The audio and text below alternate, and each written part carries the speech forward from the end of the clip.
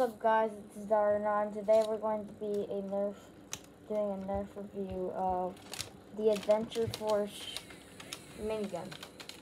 Alright, so this minigun I just got with my shotgun, which you might have seen the last video. The barrel rotates around, and this minigun makes me crave for sandwiches. I don't know why. Honestly, it's a really good blaster. It shoots 3 rounds per second. This button right here, I bet you a lot of people are confused with. Can you take it off because it's a minigun. It's actually a mini. So, I can pretty much one-hand it too. Usable rapid, 6 double-weighted batteries, and you fire with this.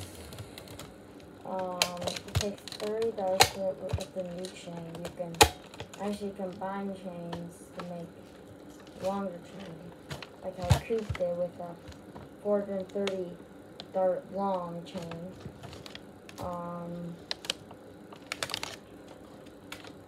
And it's a really good gun, really.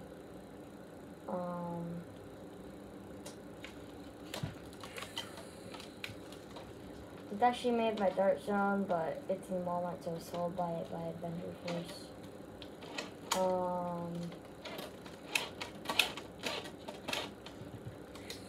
Basically, it's just if you want the toddler to be the heavy from Team Fortress 2, this is the weapon that you would want to give them. Let's get into the firing test, okay? Because there's not really much to talk about this gun.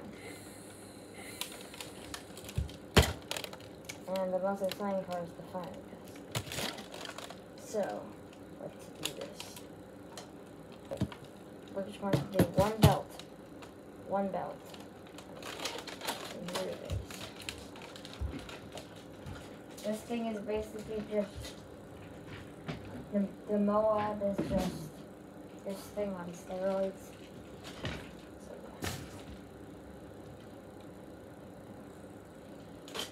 yeah. Alright.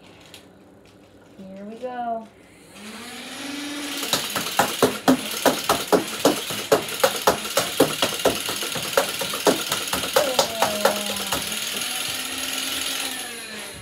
That was awesome. Probably my coolest minigun. The ball rotates it makes it sound. It makes it sound like it's firing so many darts at once. Such an awesome gun. But yeah, that's really it for the minigun. I'll probably see you tomorrow, at least. So yeah, bye. Bonus gun. Today we are going to be reviewing the Nerf Jolt. Let's get into it. Alright, so the Nerf Jolt this Jolt has an extra scope that holds darts.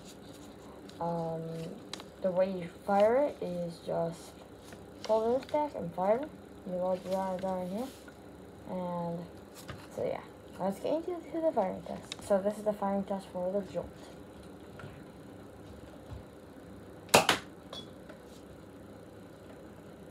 It just hit the bottle.